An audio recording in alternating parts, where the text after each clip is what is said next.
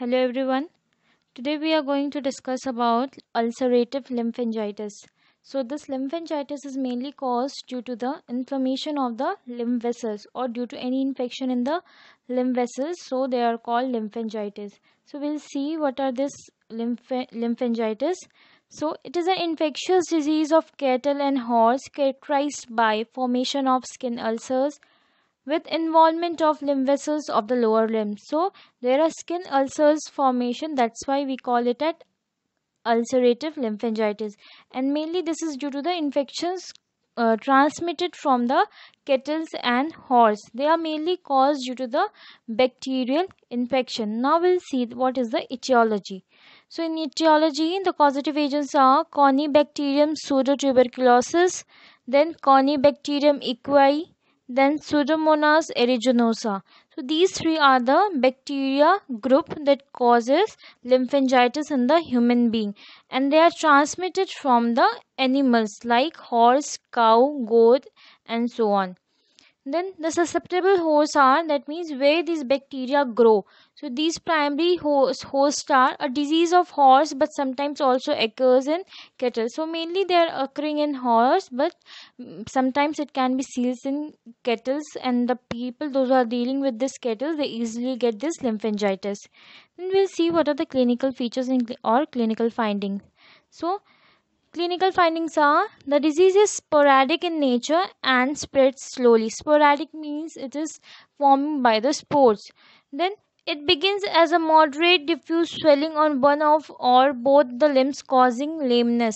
So slowly and gradually it gets diffused into the body part, and then that is in the skin layer, and slowly slowly starts growing and causes swelling and ulceration. Nodules formed on the legs break down, leading to the formation of ulcers. So what are the nodules formed on the legs? They slowly get breakdown and forms ulcers on those regions. Then thick greenish exudate mixed with blood appear from such ulcers. So when those ulcers are formed, you can find a thick greenish fluid coming out through that ulcers. That is the sign of lymphangitis. Then how can you diagnose the condition? So in that, the first is clinical findings. So going to notice for the signs and symptoms, mainly for the green fluid from those ulcerative region. Then isolation and identification of the organism. So you will be isolating the person so that he cannot transmit the disease from himself to another, and you will try to find out the causative agent. For that you will be going for the blood test to know about the bacteria.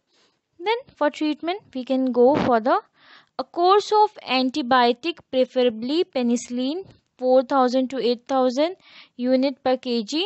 Then surgical drainage of pus material and daily dressing of the wound. So this is the only treatment you can give since it is caused by the bacteria. So you will be going for the antibiotic, and in that you will be giving penicillin to the person.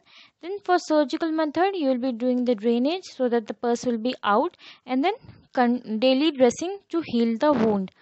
Then in control or prevention of the disease you can follow strict hygiene and sanitation, regular grooming of animals, prompt care and treatment of limb injuries. So these are the control methods that since we are knowing it is caused by the cattle, so we have to strictly maintain the hygiene of ourselves plus where the cattles are kept. So we have to clean that area. Then proper animal grooming should be done so that there is no bacteria present on them, and therefore they will not transfer from them to another person. And then we have to take care of the limb injuries. So these were the caring actions you can do to have safety from lymphangitis. So let's summarize. In today's topic, we have seen about lymphangitis, which is mainly caused due to the bacterial infection transferred from cattle and horse, which mainly involves the skin ulcers and caused due to the lymph vessels and involves lower limbs. Then the mainly susceptible host in this is horse, and sometimes in cattle also we can see this disease. And the main clinical findings you can find in lymphangitis is green exudate or greenish fluid coming out from the ulcerative region mixed with the blood. So this is the main clinical finding. In diagnosis, you will be isolating the patients and trying to know about the clinical finding, that is greenish exudate, and you will try to know about the causative agent. Then in treatment column, since it is caused by the bacterial disease, so we will giving the patient a antibiotic, that is penicillin, that is from 4000 to 8000 units per kg body weight, which will help him in treating the disease condition. Then in surgical condition treatment, you can go for the drainage of the pus, and in nursing management we'll be giving daily dressing to the patient to fast recovery of the wound. Then in control method, we have to take the hygiene and grooming of the animals that are kept in our house, and we have to take care of ourselves in the way we can use proper hygiene and sanitation. Then if there is any injuries in the limb, we have to take care of injuries. So that will help us to protect us from the disease condition. So thank you to everyone.